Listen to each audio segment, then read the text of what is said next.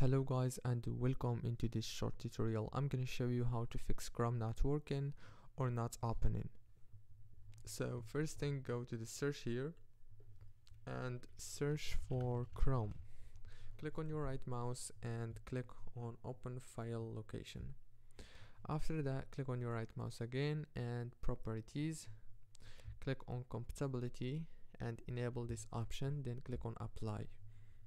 After click on apply, then click on OK, and then you have to go into the date.